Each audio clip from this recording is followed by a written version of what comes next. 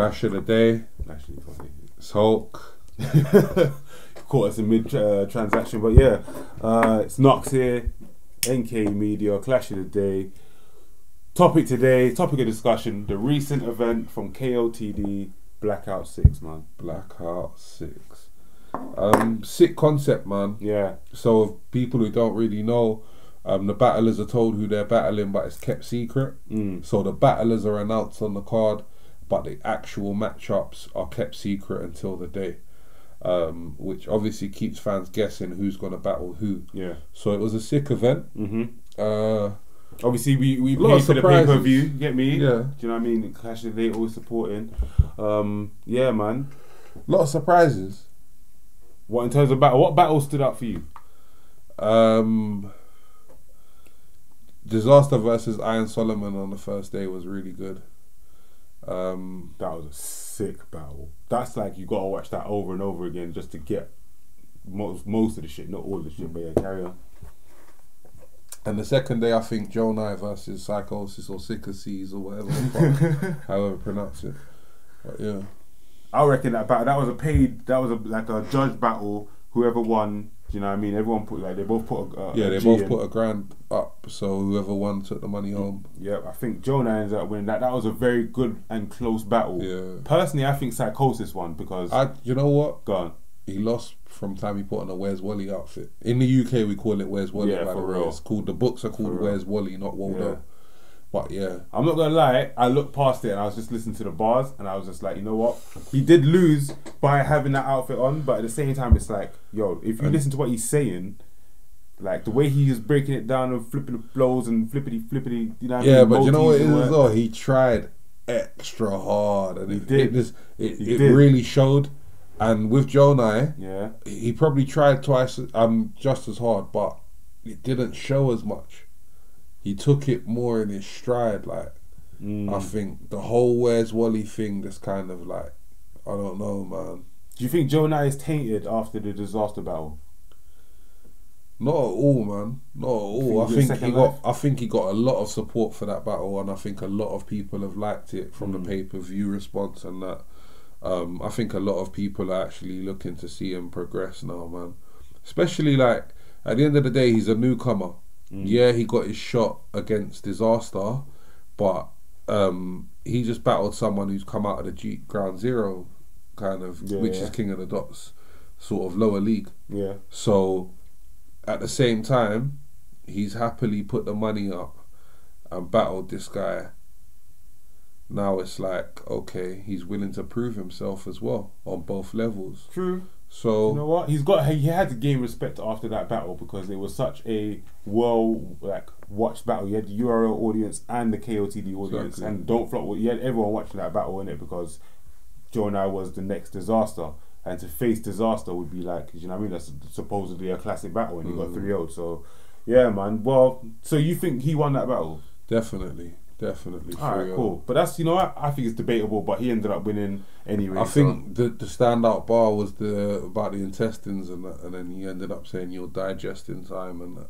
Yeah, that was a bar. Do you know what it is though? For me, it's like, I get it. Like, you're doing a particular delivery. Like, I'm not saying you can't bar and write. You can write and you can bar away as whatever the fuck. But like, I don't know. From your labeled as a next Dizaster, I'm gonna view you as the next Dizaster in it. And then when why though? Because he's not. To be honest with you, Yeah. I think he's quite different than Dizaster. It's his tone and his delivery. If he didn't have the same tone and delivery than him, I wouldn't think about Dizaster. I don't think he does though. I think he sounds like the angry Jewish dad of the film, whereas Dizaster sounds different. I think they've got the same kind of Maltese style. Yeah. But at the same time, Gjonaj is more structured. He sounds a bit different vocally. I do think he does. He doesn't do all of the heavy breathing and that as much. And I think he kind of learned from battling Diz. I think Diz did beat him and Diz did break him down and Diz did show him, look, you're not going to be successful trying to be a clone of me. Yeah. And I think from that, Gjonaj came back and kind of added his own element into it. Personally, I think he done well. Cool, man. Let us know who you think won that battle. All right. Speaking of Dizaster versus Iron Soloman. Yeah. early contender for Battle of the Year. Sick battle. Dizaster said nigger as well or something, didn't he? Oh man, he said. What I'm saying, that's what made me think he automatically lost, because I understand. You know what I mean? In fact, I don't. Fuck it. Next. He said like he said it in a sense of my nigger or something, but still, like, I don't know, like, where it's because he's been rolling with Crack City and Daylight and Active, and like, who gave him the fucking, I don't know. Someone said to him, man. Yeah, you can say that. But on a bar, if we talk about the schemes and bars and the rounds in between, you know what was good? Was the fact that everyone knew that Dizaster was gonna come with loads of Jew jokes, because Iron Soloman's Jewish. Yeah.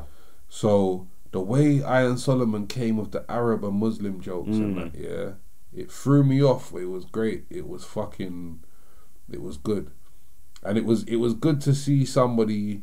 Like, it's very, very, very, very, very controversial, this in the Quran and Islam and the Prophet Muhammad, you know, bro. Yeah. Man will kill you for that shit, you know, bro. It's different levels to this shit, you know. So the way he did it was quite tasteful, but still kept it rap. Yeah, kept it rap. And I think, you know what, this was a breakout performance for Solomon. It felt like he'd evolved from his, like, it's like he's got used to the ring. You get me? He's got used to the updated ring. He was delivering kind of on point. Some of his bits were still a bit corny, I think, but true. I think he was trying to keep his style though. Grind time, innit? Yeah, he wanted to kind of like mesh it, the new school with the old school. And I think when he was breaking down the Dizaster, but Dizaster said in his second round, they said that Iron Soloman's second round was his best second round that's ever been spat to him. I think Dizaster lost that battle by showing Iron Solomon way too much love and respect during his rounds as well, man. Like, Solomon was fire though. Definitely, but Dizaster showed it like a lot too much when really he's battled fire people before, and he hasn't showed them that much respect and love, did he? But I think with Solomon, it's because the old school thing, because he's such a legend in his own eyes. Like, he even said, "Oh, I grew up watching him and whatever." So exactly, it's like, do you know what I mean? It's probably more of an honor. It's like the whole Cassidy effect again. Do you know what I mean? But I think one of the standout bars for me was Iron Soloman said something about the Torah's the original OG, the Quran is just fan fiction. And like, that's fucking crazy, blood. Because if you understand fan fiction, which a lot of the people watching might, it's like, say you're not happy with something, yeah? Like, you watch a film, like The Matrix, and you're not happy with the ending, you will write your own ending. And it might even become a popular comic. And it might actually catch on as an alternative ending. And my man actually accused my man's religion of being written by a fan of that religion, but that didn't like the ending and tried to change it. That's crazy. That's crazy. That is a crazy angle to take. That's crazy deep, man. Yeah, it's crazy deep, but let's not get into too much religion. Yeah, of course, man. Listen, Clash of the Day respects all religions, creed, and cultures. All that. Even Scientology. Yeah, nah. I'm joking. But yeah. No, I'm joking. Alright, cool. Some standout battles. We've only got like a minute left, so some standout battles we've got to talk about. Arsenal Head Ice. Ooh.